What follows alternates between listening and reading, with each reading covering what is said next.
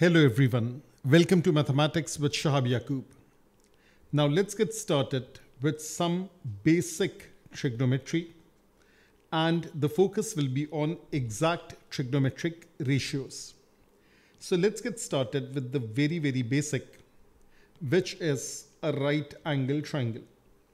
I have drawn the base, I have drawn the vertical height, and now I'm drawing the hypotenuse. So first of all, let me focus on the base with an orange color. Let me focus on the height with the green color, and let me focus on the hypotenuse with blue color. So there are three sides to a triangle. That is very obvious, triangle. And the second obvious thing is triangle. The story is about three angles. The first angle is this one, that is the 90-degree angle. Opposite to 90 degrees is the hypotenuse. And if I label this angle as theta, with respect to theta, the opposite is the green side. People also call it the perpendicular, and people also refer to it as the height. But I personally prefer referring with respect to the angle, and opposite is the best terminology that I can think of.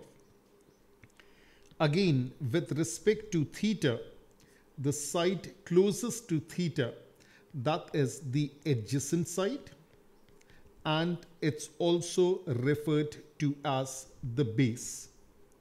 So now we know the basic trigonometric ratios. So let me draw another triangle. This time I label the horizontal, actually the adjacent side, with orange color, and then I have the green color for the perpendicular, and then I'm using the blue color for the hypotenuse. So now let me label this angle as theta. This is 90 degrees, this is opposite, this is adjacent, this is hypotenuse. What is sine of theta? That is opposite over hypotenuse. What is cosine of theta? That is adjacent over hypotenuse. And last but not the least, tangent of theta, that is opposite over adjacent. So that is the basic math that you have already studied. Now what I'll do is that let me draw a triangle in which this is the base, then this is the height, and this one is the hypotenuse. And this time I'm labeling this angle as 30 degrees. I'll go to the calculator, I'll plug in 30 degrees, I'll evaluate sine of 30 degrees, which is half. That means the opposite side is 1, and the hypotenuse, which is in blue color, that is 2. Can I calculate the base? Of course I can, because we are dealing with a right angle triangle. 2 square is equals to 1 square plus b square. 4 equals to 1 plus b square. 3 equals to b square. Therefore b comes out to be square root of 3 or root 3 or under root of 3. So the base, the value of the base is square root of 3. Now from this single diagram, what else can I calculate? I was given the information that sine of 30 is half. Now I can write down, by looking at the diagram, cosine of 30, which is adjacent or the base over the hypotenuse. So that is square root 3 over 2. And last but not the least, I can write tangent of theta, which is 1 over root 3, which simplifies to root 3 over 3 in the rationalized form. Now, is there anything else that I can make use of in this particular diagram? The answer is yes. There is this angle which is 60 degrees. If this angle is 90 degrees, naturally the other two angles should add up to 90 degrees. If this is 30 degrees, therefore this is 60 degrees. So now let me just create more space for myself. And now I can write the three trigonometric ratios related to 60. Now, first of all, what is the opposite of the 60-degree angle? Opposite of the 60-degree angle is root 3 because it's right in front of 60 degrees. The hypotenuse still remains as 2. So the hypotenuse is opposite of 90 degrees. That is still 2 units. And the adjacent side for 60 degrees is 1. Now remember that sine is related with opposite. Of course, it's also related to hypotenuse. But if I compare sine and cosine, cosine is related to adjacent. Now, without even looking at the diagram, I can see that for 60 degrees, the opposite is root 3. So I'll write sine of 60 degrees is root 3 over something. What is that something? That is the hypotenuse, which is 2. Similarly, cosine is related with adjacent. Adjacent has a value of 1. Therefore, cosine of 60 degrees is 1 divided by the hypotenuse, which is 2. And last but not the least, that is tangent of 60 degrees, which is based upon opposite and adjacent, which is root 3 over 1. So now I have used this to calculate all these trig ratios. Just have a good look at it. We got started with sine of 30 degrees, which is half. I labeled 1 over here. I labeled 2 over here. I used Pythagoras. I evaluated the value of b, the value of adjacent, which is root 3. The measurements are quoted according to the angle. With respect to 30, this is opposite. With respect to 30, this is adjacent. 90 degree is creating the largest length in a triangle. That is called the hypotenuse. So therefore, sine 30 is half, cosine 30 is root 3 over 2, tangent 30, that is opposite over adjacent, which is 1 over root 3. This is the rationalized form. Similarly, if this angle is 30, the top angle is 60 degrees. For 60, the opposite is root 3. So therefore, sine of 60 is root 3 over 2. For 60 degrees, the adjacent is 1. So cosine of 60 degrees is 1 over 2.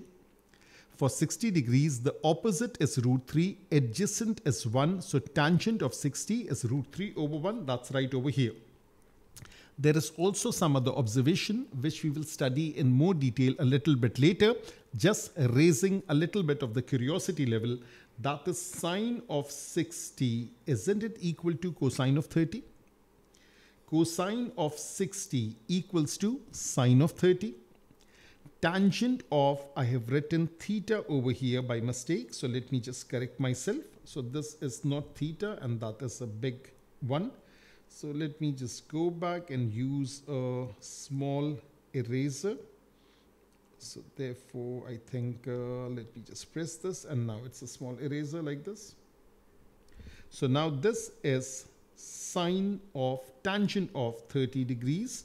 That is 1 over root 3 and that's a little bit thicker, just ignore that. And tangent of 60 degrees is root 3 over 1. They are reciprocals of one another.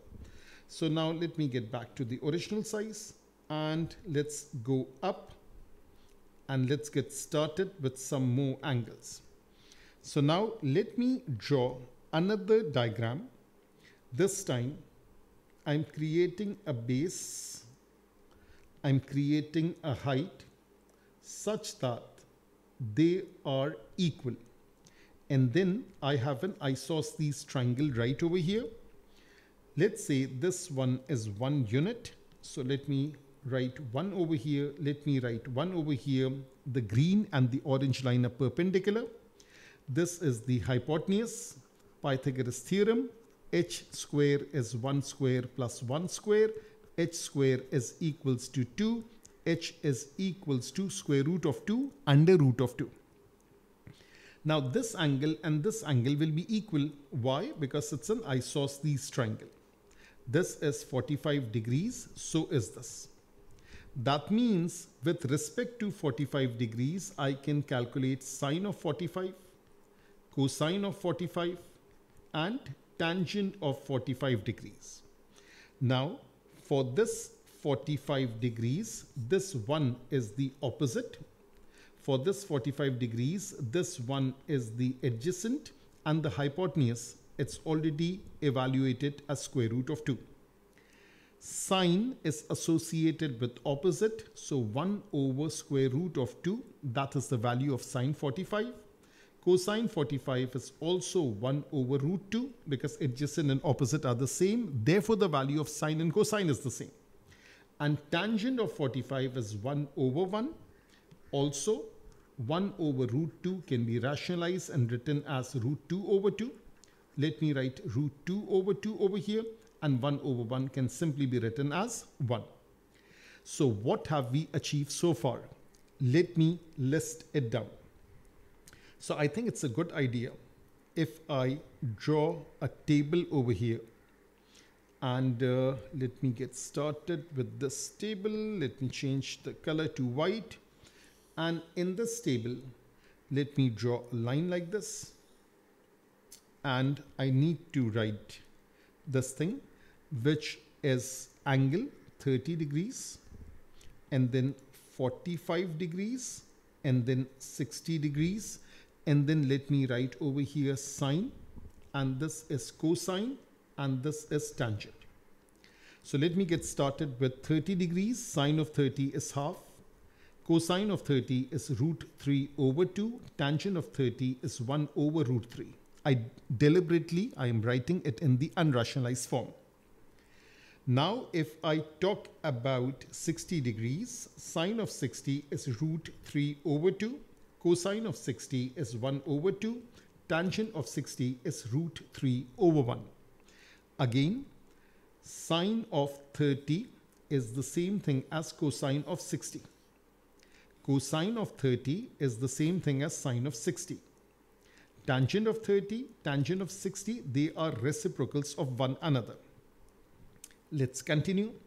For 45 degrees, sine of 45, that is 1 over root 2. Cosine of 45, that's 1 over root 2. Tangent of 45 is 1. So this is the basic trigonometry in degrees that we have done. Now, you are well aware of the conversion between degrees and radians. Radians is another unit, and we use radians in AS level maths, A level maths.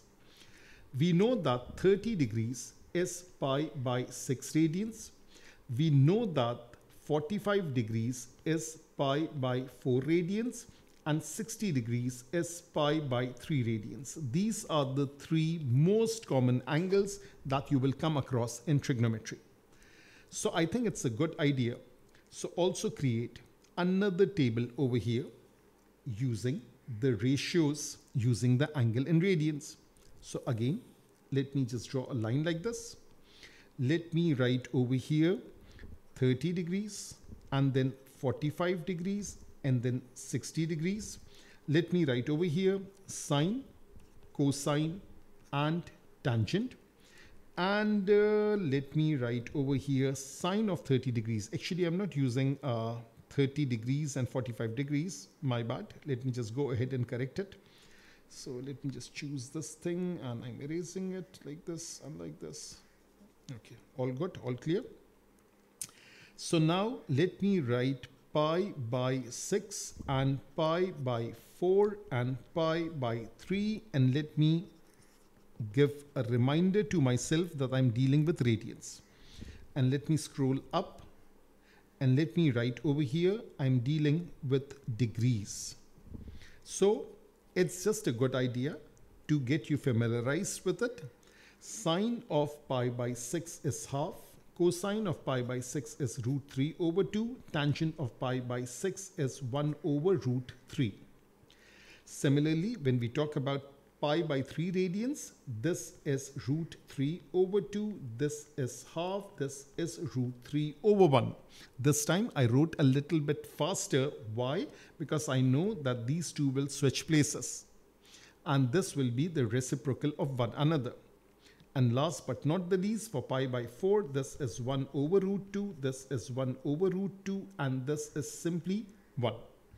So not only have we calculated the exact trig ratios. And by the way, why do we call it exact? Let me explain to you in great detail. First of all, exact means either writing in fraction, writing in the third form, or writing in terms of pi. For P1 level, this is what is needed.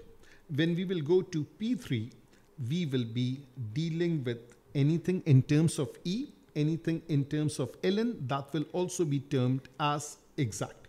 So exact is this thing at the P1 level. And what about the word trig ratios?